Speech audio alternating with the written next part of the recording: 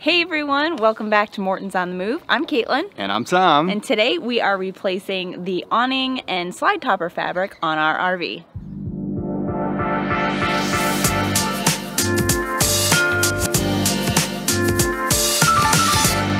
We've been putting this job off for a while now because we find it kind of intimidating and we didn't know how hard or easy it would be to do this job ourselves.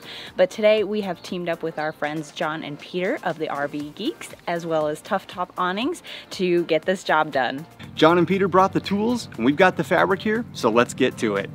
About a year ago, we started to consider replacing our awning fabric as we noticed it was wearing out. The edges were curling, tears were starting in the corners, and the main patio awning had become brittle where it was exposed to the sun and was cracking and had small holes in it. Besides dripping on us and looking terrible, we figured it was just a matter of time before a high wind day tore one of our awning toppers off. Originally, we were hesitant to replace the awnings ourselves as we just didn't know how challenging it would be. After watching some videos on the process and meeting up with our friends John and Peter of the RV Geeks who had done this before, we figured we would take a stab at it. The first step in this project is to measure your awnings and place the order for your new fabric. We used Tough Top awning fabric as it came highly recommended for its quality by the RV Geeks. When placing the order, a few measurements are required. For all awnings, measure the roller tube length from the inside of the end caps, then subtract 1.5 inches to provide clearance on both ends of the tube. On the slide topper awnings, also provide the slide depth measurement. No need to provide patio awning depth measurements as they are standard. You can also measure your existing awning fabric width, but in our case the fabric had shrunk, so measuring the tubes and subtracting 1.5 inches would ensure a better fit with our new fabric. When placing the order, also specify the fabric color you desire. As our RV is mostly white, we chose to use white fabric all the way around. We decided to try and replace all of the awning fabric in one day on our 3 slide toppers and our patio awning. We started with the patio awning as we figured it would be the most challenging and take the longest. The first step is to get all of the tools required in order. The only tool we did not have was a set of ladders, so we rented 2 A-frame ladders for the day. After doing this project, I would recommend 2 ladders, but slide toppers can probably be done with 1. Other tools required will depend on your awning type. We have Dometic A&E awnings, so this will pertain only to this type, but Tough Top Awnings website and the RV Geeks have covered many other types of awnings in their videos as well. Before starting, you're going to want to make sure that your awning spring is tight enough. If when you start to retract your patio awning, if it starts to roll up easily, then the spring is tight enough. But if you need to help it along by rolling it up, then you will need to add torsion to the spring, which you can do later in this project. Our awning rolled up easily, so we did not need to add additional spring torsion. The next step is to retract the awning all the way to the RV, then pin the awning slightly open so that the springs do not allow it to roll back up. One side of the awning has the latch that automatically locks the awning open while the other side does not, and that side needs to be pinned. Pinning it is done with a special tool that you can get from Tough Top Awnings or a similar skinny awl. On the end cap of the roller, you will see a few holes that you will insert the tool into to pin the awning roller. The pin position is about 90 degrees to the arm. You may be able to look through the end cap holes and see daylight through it when the holes line up. Ours was clogged, and while we couldn't see it on the first pass, we needed to feel for it with the tool as we opened the awning. Unlatch the awning and bring it out a foot or so before pinning it. Once the awning was pinned open, we used a drill to remove the bolts at each end of the roller tube that connect it to the awning arms. If doing this project, the next step is where 2 ladders and 2 people are required. Place the ladders at either end of the awning and be sure they have good footings and the individuals that will be using them are confident in their balance and proficient in ladder use. With 1 person at either end, we lifted the roller tube up and out of the awning arms and slowly unrolled the fabric from the awning tube while walking down the ladder. Once we lifted the tube from the arms, they were free and could swing away from the RV. We had to push them back and latch them in place with the safety latch. This is where doing this project on a calm day is very helpful. Without anything to hold the awning, it could blow around and knock into the RV. We put a rag over an end that was against the RV to protect the RV's finish. With the awning roller hanging down, we then removed spring torsion from the unpinned end. By placing a rag over the awning arm connection, we then use a pair of vice grips to lock onto the connection and shaft. We made sure the vice grips had a very good grip and would not slip off. Next, with a good grip on the shaft, we released the spring catch. Slowly, without losing control, we unwound the shaft by rotating the vice grips in the direction the spring was trying to spin. We had to remember the direction and number of turns that it took for the spring to go limp, as we will rewind the spring later with the same number of turns in the opposite direction. Once the spring was limp, the end cap could be removed to allow the fabric to come out. To do this, we had to drill out 3 rivets that hold the end cap on. We had to use a screwdriver to tap the rivets the rest of the way in after drilling off the head. Once the rivets had been removed, we marked the end tube rivet hole and the cap so that we could reassemble it in the same position later. With the cap unriveted, we pulled the entire spring assembly out from the tube. Setting the tube aside, we looked where the awning and the valance were installed in the rails on the tube and marked them with a V and an A respectively so that we could reinstall them in the same tracks later. In our case, the awning had a separate valance that was easily removed from the tube by sliding it out the now open end. We then removed the tube from the awning itself, and it's most easily done with 3 people. One person to hold the fabric while the other 2 slide the tube off. With the tube off, it was then time to remove the fabric from the RV. We located the securing screw that prevents the fabric from shifting in the track on the RV and removed it. In our case, the fabric could only be removed in the forward direction, but some RVs may differ. Regardless, you'll have to remove one awning arm that is obstructing the movement. This is done by removing 2 bolts that hold the awning arm to the RV and disconnecting it from the lower bracket. Make sure to remove other obstacles like gutter spouts that also may interfere with sliding the fabric out of the track. We then just slid the fabric out of the track by pulling hand over hand, and luckily it slid out very easily, but some may require more force. At this point, we are finally ready for the new fabric. To assist with the installation, we took a screwdriver and widened the end of the track on our RV, and then filed it smooth. We also sprayed the track with a silicone spray to help lubricate it. Then with a couple of people, we fed the new fabric's bead into the track and slid it to the approximate position.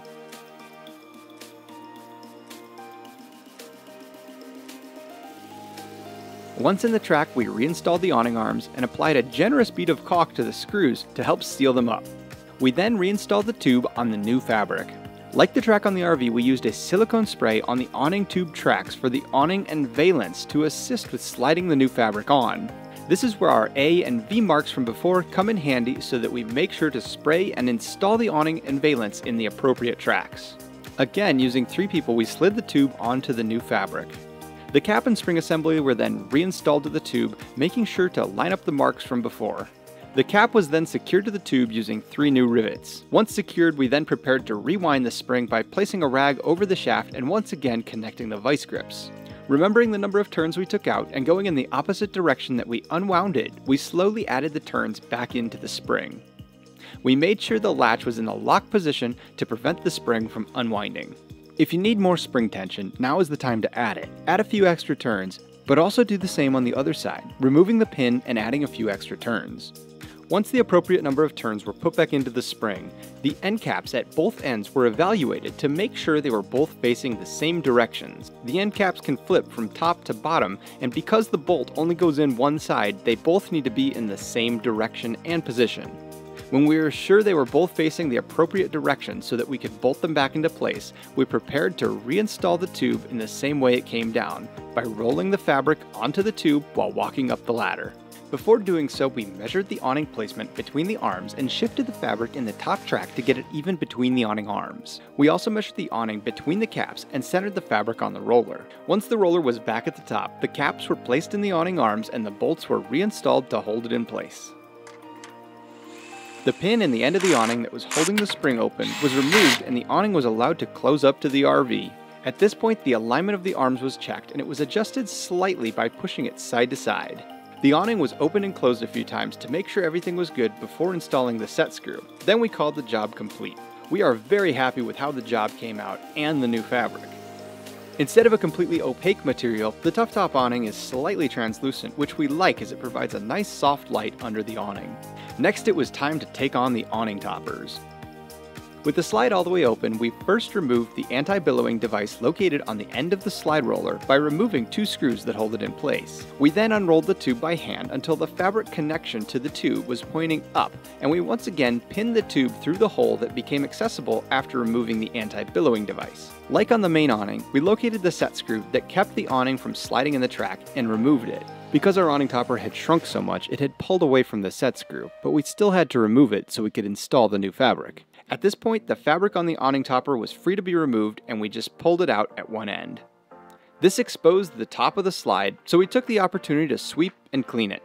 We again used the silicone spray in the tracks of the tube and the RV and widened and filed the end of the track to make installing the bead of the new fabric easier. Then, with 2 people, we brought the new fabric up the ladder at one end and started feeding both the RV side and tube side beads into their tracks. It took a bit of back and forth motion, but the fabric slid into place relatively easily.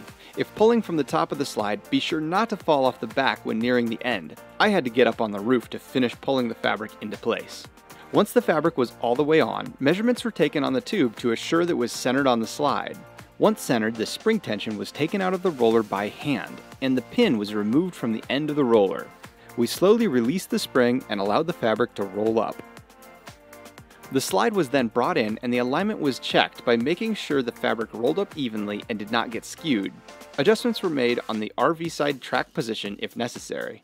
With the slide all the way in, the anti-billowing device was reinstalled by placing it at the 1 o'clock position on the roller.